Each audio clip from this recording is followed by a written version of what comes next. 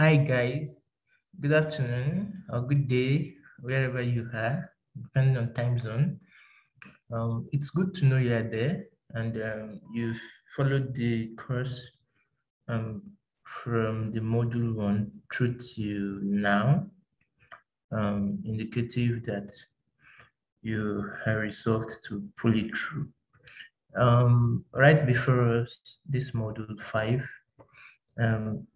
is the topic structuring and drafting the tender and contract. Tendering and structuring and drafting of tenders, contract is a phase in the process of consummating a PPP arrangement.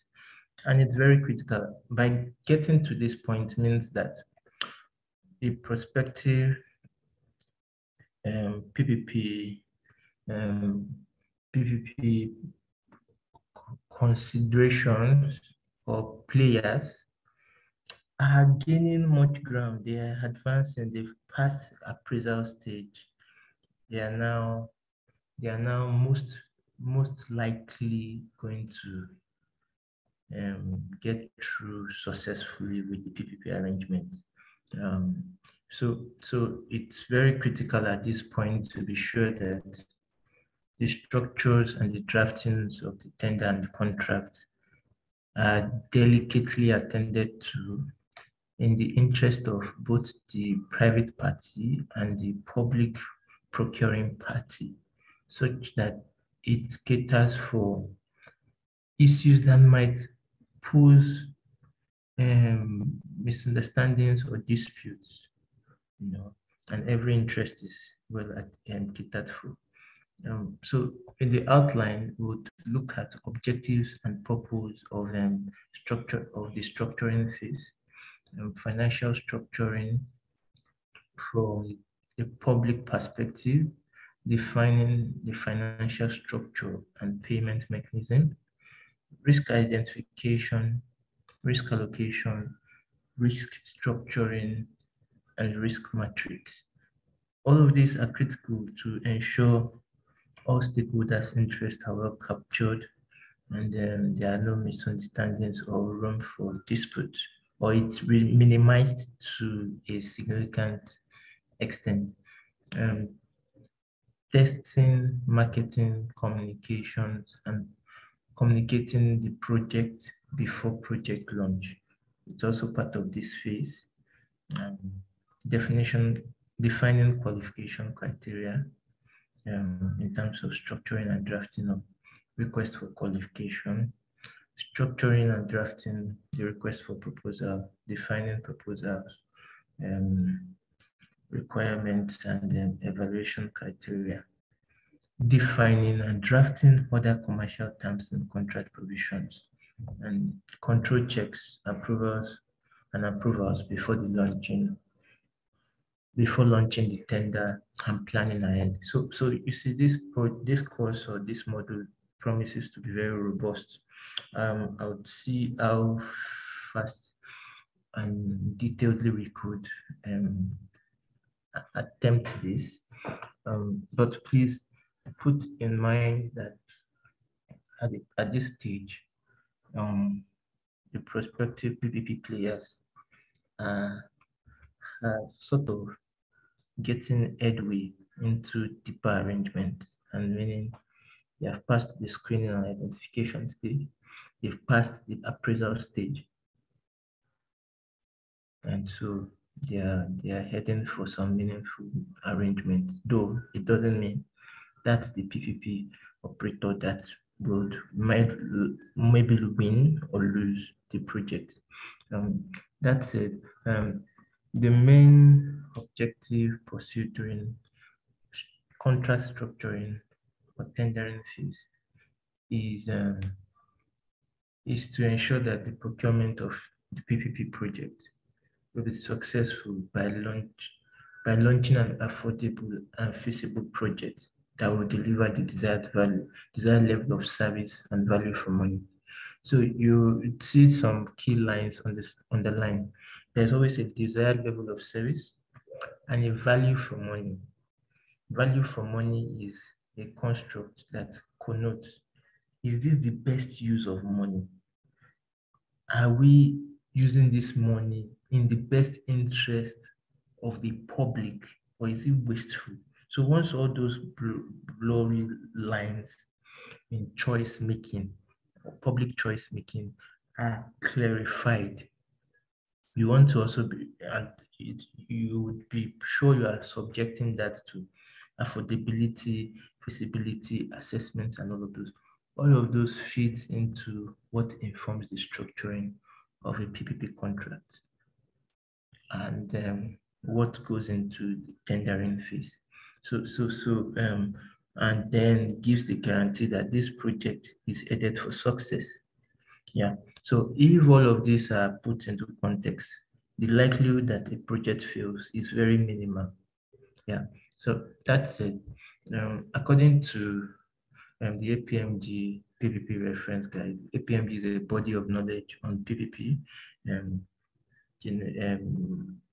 floated by the World Bank to standardize the operation of PPP. And so you might be interested in going to the website to visit it and read more of it. Structuring PPP means allocating responsibilities, rights, and risks to each party. In the PPP contract, the public party has its places to fulfill, obligations to fulfill, the private party does. Yeah, so there are three main types of structuring. You want to talk about the financial and budgetary or fiscal structuring, because PPPs, as in the case of user pay, it is meant to be a relief to budgetary commitments of the government, but it doesn't strictly mean government might not have one or two financial commitments here and there. And in the case of actual government pay, it really means that government has pockets of financial commitments.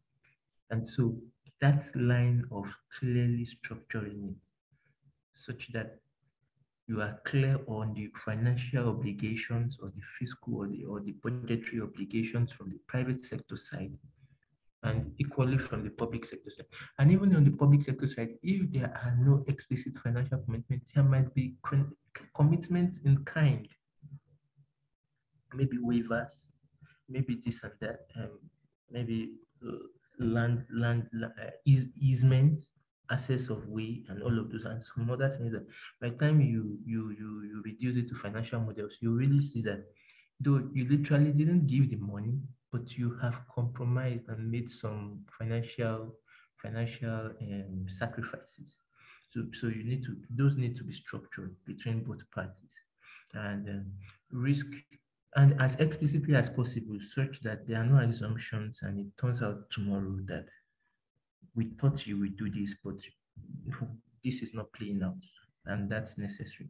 Risk structuring, assigning an allocation of risk to each party, and that is also very necessary. Oftentimes, government engages in PPP to transfer its risk of procuring and operating a project. And so that needs to be very clear. What are the risks the government is bequeathing or transferring to the private party? And such that there are no assumptions. Tender stroke procurement structuring. Yeah, and so that's also critical, especially qualification criteria and evaluation criteria. You need to structure those out, especially when the project is consummated. Procurement structure. How do you procure this? What do you do this and do that within the ambit of policy, sector policies, and regulations, and all of those. So this key in structuring. You want to look at these three dimensions to be sure nothing is left hanging. Why is structuring important? I think I have touched on that even from the definition we looked at. Principally, the structuring of a contract must protect and maximize the potential value for money by defining the most appropriate financial and risk structures. And so it's important to maximize value for money through adequate structuring. And structuring is not structuring by just randomly thinking. It's an explicit process. We would see it down the presentation. There's going to be a risk matrix. There are instruments for that. There are fiscal, financial feasibility analysis that would go into that to identify how risks are apportioned and all of those. So that's that, and it helps to ensure transparency.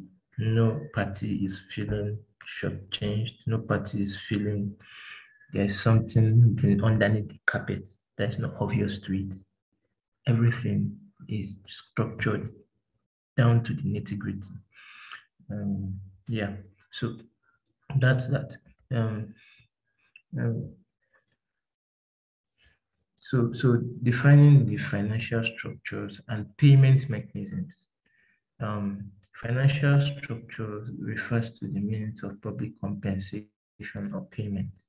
This could take several forms: grants, service payment, um, service payment to the private partner who will deliver the contract, or financing in this case, equity or debt contribution, depending, even a private party can come into a PPP arrangement and really don't have the fund of its own and might want to leverage public funds, like I said, not public funds at this way, but leverage the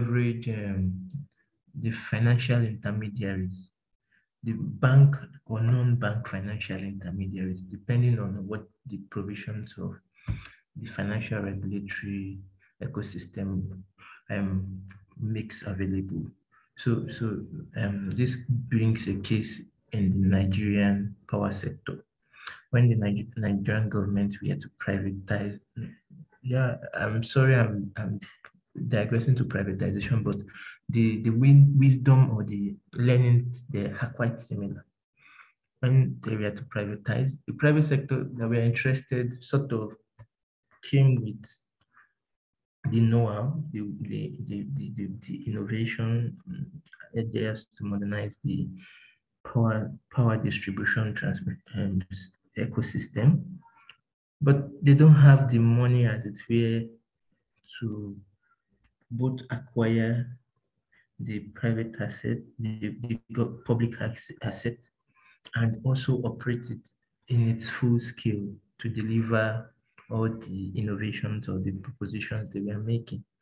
What they did was they entered into financing arrangements with financial institutions, banks, and all to acquire the property or the public assets from the government.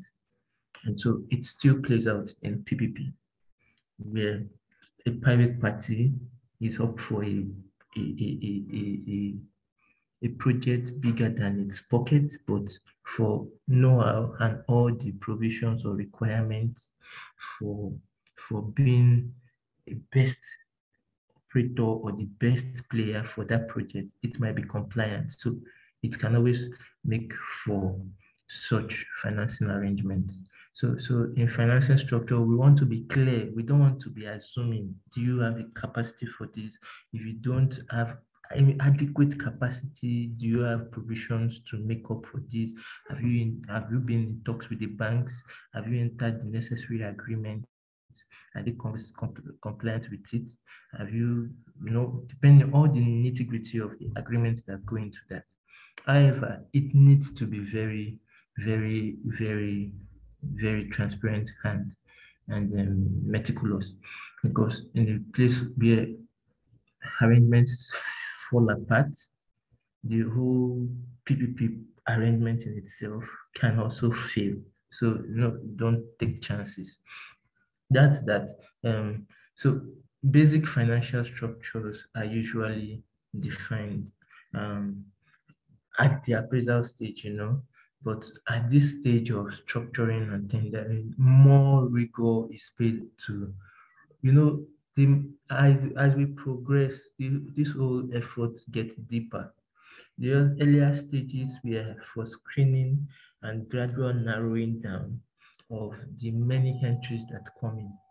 But as we get closer to the end of the cycle or the PPP cycle, um, you want to be sure that the final candidate is well screened, well assessed. So in structuring, you want to talk it through from the private and the public sector side. It's more like a roundtable time now. Yeah, it's not just the public sector sitting down to vet your documents and submission.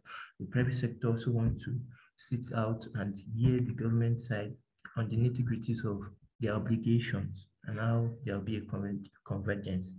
And many times, nothing is really as cast in stone. The private sector can come with a financial model or financing arrangement or service or an idea of a financial structure. Maybe they are proposing a service payment and the government is proposing an hybrid of a part service payment and a part government payment, or they are proposing a grant to be co-financed through maybe some funders, and the government is tinkering with that, and there's a back and forth.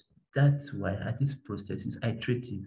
Nothing is cast in stone. The private sector wants to take feedback from the government, but everything should be transparent. Many times you don't enter the room with one government official, not two, so that there are no room for compromises. You want to bring different parastatals into the room that have key pockets of responsibilities in the PPP process. And you want to have independent PPP experts and advisors, maybe PPP practitioners like a legal firm that is into PPP advisory and arbitration. You want to bring them to the room so that everything is transparent. So that's that. There are several key factors to consider in financial structuring of user pay PPPs. And I already told you if it's user pay, government pay, or whatever. You want to consider the tariff level. Who sets the tariff? User pay PPP. Sometimes government, you are entitled to your tariff if it's a user pay PPP as a private sector, depending on how your financial models reach that for financial and affordability and feasibility assessment. But the government might cap it because in the end, they're also interested in the economic welfare of the beneficiaries. They don't want them to be over levied. They want to put into consideration equity they want to be sure that maybe the rich pay for more. They have all sort of thinking that goes into that. And so you want to know who sets it. The government might withhold the right to set it from the private sector and say, would talk over it, but would regulate it. Or the private sector, you have the full hand, but we will backstop you to be sure we are compliant with our commitments to the people rather than exploiting them. Indexation, you want to be sure what parameters or index are you premising whatever analysis or financial structuring judgments you are making. And this varies. It can be based on industry indices. It can be based on maybe the gross domestic product or even consumer price index. It varies. It's not cast in stone, and it's sector specific oftentimes. And you can relate to this as it applies to your sector. I know in this meeting, there are government officials. In this class, there are government officials. There are also industry players in the construction sector, in the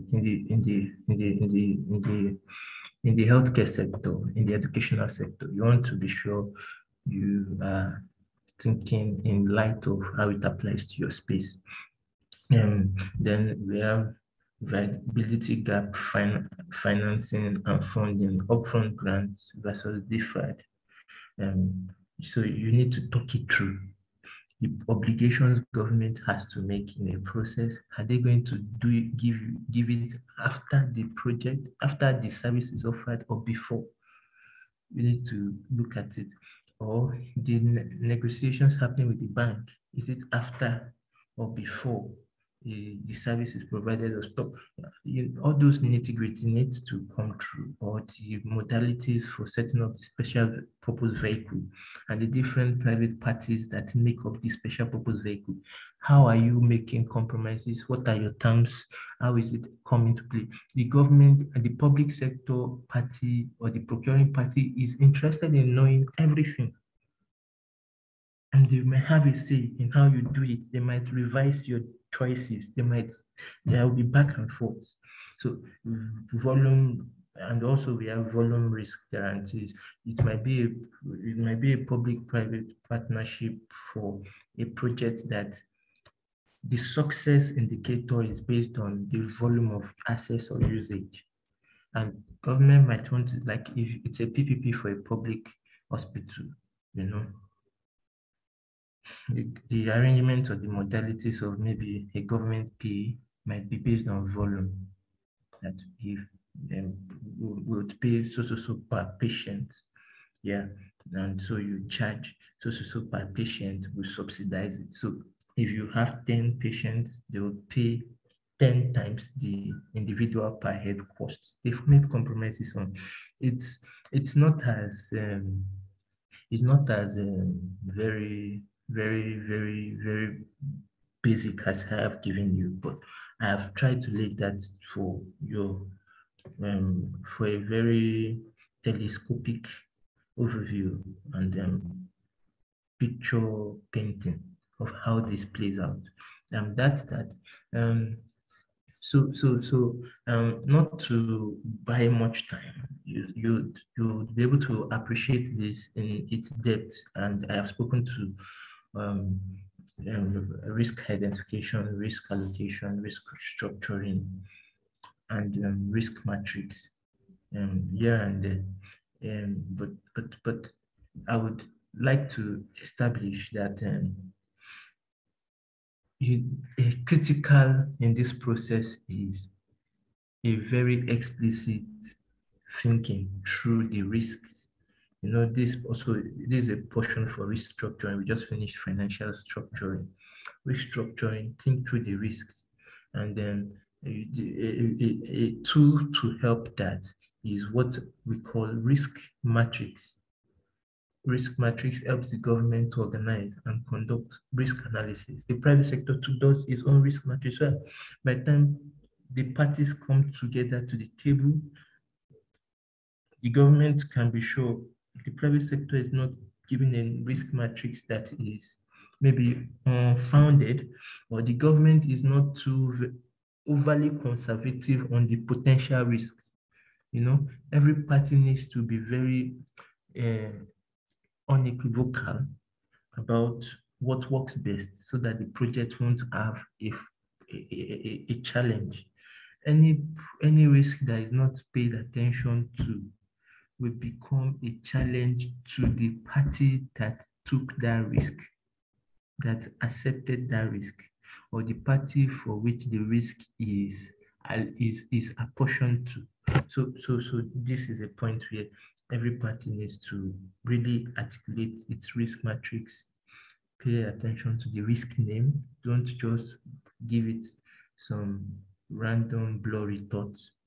Name the risk, describe the risk,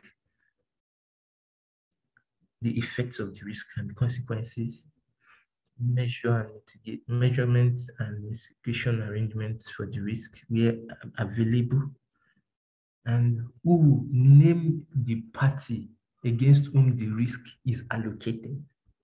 So the risk matrix helps to take care of that. And then we understand that we have quantitative risk assessment. Sometimes you can reduce risks to quantitatives so that you can be able to measure or make comparisons on risk options. That means if this risk is this severe, based on maybe what we are expecting on the project, or can we change this? Can we change that? Maybe to attenuate this risk, to change the potential impact of this risk. All of those need to go into the picture. The most likely outcome. It can be calculated from what's the most likely of possible outcomes, because risk is not something that is certain. It's just, let's think ahead and provide for occasions of this occurring. It might not occur. So you might want to calculate for risk based on likelihood of occurrence. Some would have more likelihood of occurrence. Like doing a construction project around a rainy season, you'll be sure there might be wind that might destroy portions of the construction effort. You want to be sure who bears that risk. And if it's the private sector, are you ready to go ahead with this? We don't know how colossal the impact might be, but it's feasible that it's possible that this happens. You don't want to keep anything hanging. You want to, in a project, you want to be sure that, oh, there are times there might be social unrest and there might be vandalism of efforts that have been embarked on by the private party. Who bears that risk? Is it the private party, or the government in case of social unrest, in case of force majeure? Who bears the risk? You want to be very nitty-gritty about it. The full range of possible outcomes. In this case, you might also want to go the full range of possible outcomes, but there are alternatives for going through the full range of, rather going for most possible outcomes. So you want to negotiate with the private party, the public party. Oh, we would love to use the full range of possible, or we want to use most likely outcomes. We don't want to, those needs to come through in a structuring of a PPP tendering contract process. So there's also qualitative risk assessments. There are some risks you can't reduce to numbers, but they are possibly they are possibly inevitable, or maybe evitable sometimes, but you just don't want to take chances and you want to articulate them. The risk of theft, you don't know what the magnitude of theft might be. The risk of even incurring fines. Yeah, a private party can still be fined by the government because maybe it struck flouted traffic rules and were impounded by the road officials. Although that's a private sector risk, it will be a risk, but you need to articulate it. And sometimes those risks, you don't have figures to attach to them. So the likelihood and probability of such risk occurring, and the government is interested in saying it. The government, the risk on the government side, they have their own risks too that they want to put out.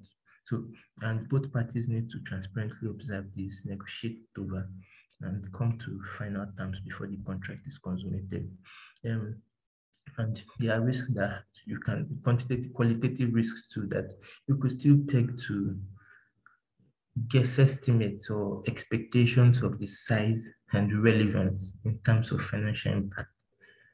Not because you can be precise on the figure. Such risks are, though they are qualitative risks, but you can consider them as semi-quantitative risks. And so you know how it applies within your sector, whether it's health, whether it's environment or whatever. You would always put that into context appropriately. Other terminologies in this whole effort of structuring of contracts and tender processes and market testing, to even sometimes get a good feedback on what the risk might be. For the same project, the risk might be different in climes, in environments, in communities, in different geopolitical territories of a country. So you want to do actual market testing to really get a feedback from key stakeholders within the environment where the project ideally wants to be consummated. So that's where market testing comes to be. It's from there you might hear that there are different customary obligations here that obtains for this local community and that, and you put that into context. Else, you'll be entering a contract in blindly without taking care of gaps. There might be land tenure issues that are peculiar to the environment where the project is to be consummated, that are within the customary laws and provisions that have been legislated. So it's not illegitimate. So if you are oblivious to that, because maybe there's a project elsewhere that didn't have such issues, it might become a risk, a challenge, a financial issue. Maybe it should have been factored into the financial models or stuff. So all of those need to be taken into context. And project marketing. In this process too, there is need to market the project, like have an issue. People need to know that this is coming to town, this is going to be, this is the new development and all of those. And even in the course of that too, there will be intelligence gathering on how to better meet the needs of the people. So this happens within this period of establishing the contract such that the contract is well worded for the right purposes and all of those. So it happens this way. Yeah. It's key to take note of that term. Then communication with the public, I think I've touched on it in the earlier slide, and you can just appreciate that. Many PPP projects have failed to see the light of the day or have been cancelled because of public resistance and opposition. And that comes with there are optics, there are modalities to manage this.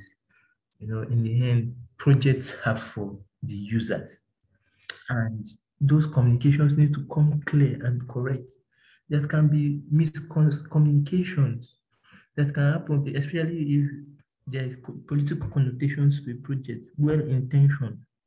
Maybe a project is about to be consummated, and then an opposition party is feeling they want to foil the effort of the existing or incumbent government, and they are passing wrong communications. It's the onus of the project players and the parties in the process, both private, public, to put the information straight, to make public and transparent everything going into the consummation of the project and all of those. So that should not be neglected.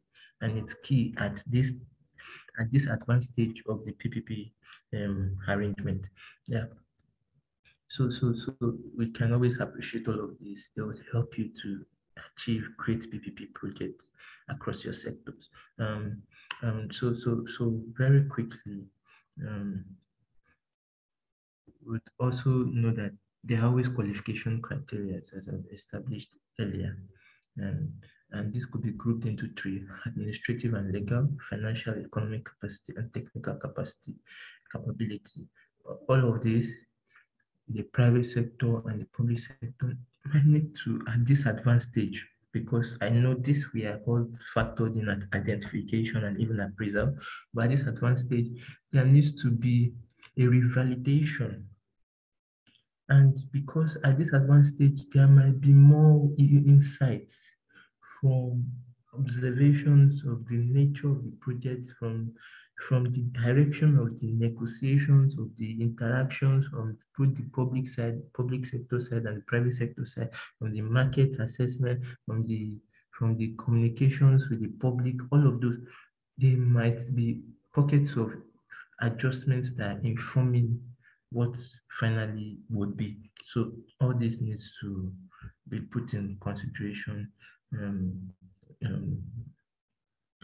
to determine the qualification criteria or at the end, because at this stage, it's not like the final PPP player has been chosen. It's a set of maybe eligible players that are well advanced in the process of being selected. So these are the processes that still would screen to pick the best of the best. That's that. And then a request for proposal. I know they've tendered an initial proposal, an initial expression of interest, but there might be rooms to go and make moderate revisions here and there to augment, and this does not put the initial entrance of of like they were disadvantaged. No, there are ethics to this, where the conversations as it progress dynamically might create rooms for further, but I mean this happens transparently with all parties, the independent observers or the independent experts in the room, and all of, so that there is no situation of connival um, or round tripping or, or abuse of the process for corrupt purposes. So that and all of this you can appreciate. Defining and drafting other commercial terms and contract provisions. A well-designed contract is clear, comprehensive, and creates certainty for the contracting parties. Remember, I told you at the point of structuring, it's what structure that goes into a contract, but be it financial structuring, risk structuring, and all of those, and also considering the administrative requirements that goes into evaluation and all those fits into the final contract document that each party would countersign. And once you countersign, you are obligated to what you signed against. And so that's that to reduce conflicts, disputes, reasons for arbitration and fines and all of those. This needs to be very carefully done. Main provisions in the PPP contract, obligations and rights, and risks, changes, and disputes. I mean, in a PPP contract, there should also be clauses providing for disputes and all of those, because it might be inevitable, but if the risks, the changes, and the obligations or rights are all couched explicitly and as exhaustively as both parties can negotiate, the chances for dispute is more slim. And so let's put that into context. They are thinking at the sector expert. Do proper research and due diligence, and would you go to the negotiation floor not to exploit, but to adequately secure your interests. Because you might have good financial structuring, but when you neglect some risk can erode the structures you've put in place to be profitable and viable. So it still boils down to viability, feasibility, affordability, and all of those that goes into determining who is eligible for a project. Who is eligible for a project. I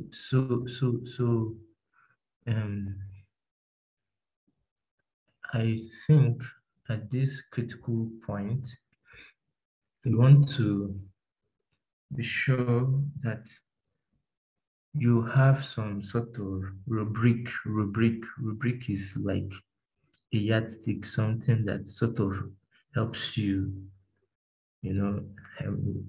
so you want to check a checklist that allows for verification of the structuring process. Structuring process can be very dirty and technical. So just as this, we show technical feasibility and legal due diligence, are they well taken care of? Positive or sound cost-benefit analysis or results, are they well marshaled? Marshal feasibility, affordability limits, positive or acceptable value for money,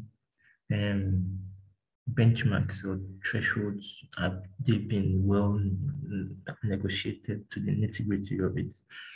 Legal feasibility of contract structure, and then that even it might boil down to the way a clause is written, even though the surface value of that expression is clear, but the way it's written and the possible interpretations that might emanate from it might be a huge concern, such that you don't sign into something you thought meant otherwise, then in the law court is interpreted differently. So those need to go in very meticulously before a contract is consummated or reasonably acceptable to all parties. Examples of prerequisites for successful PPP tendering process. You want to you want to check the political commitment of the government to this legislative structures that could pose concerns for operations because you don't contravene the constitution in delivering a PPP, either from the public side or the private side. So anything that is in the contract that some way later on contravenes that is altogether null and void when placed side by side with existing constitution, existing policies that pre-existed before the contract, and all of them. So regular deals flow, we want to check. Hope this is feasible for us, for our viability and profitability. Capacity building, we want to be sure because the procurement team should have clarity on the roles and responsibilities in projects. And then the team needs to be well-staffed, trained, and all of those such that there are no deficiencies. So there might be hydration and there might be turnover of staff. So where a private party knows they can commit to doing this, doing that, but maybe they had a turnover of staff, they want to be sure that there is no knowledge gap in the delivery of the project through the cycle because someone is left the team, maybe by call of nature, death, or stuff. And so they want to be sure there's a good succession and there's learning, and anybody that comes in can fit appropriately into the shoes of any other person that existed there before. All those nuances need to be thought through. The procurement process should be transparent, streamlined processes. It should be there should be adherence to predefined timelines, all of those, if they are well taken care of. The structuring of a contract and tender process would serve the interest of all. At this juncture, you might have questions, you might have concerns. Please do not hesitate to get to the dashboard, head them, and then we are standing by to be of help to you. Thank you for your time.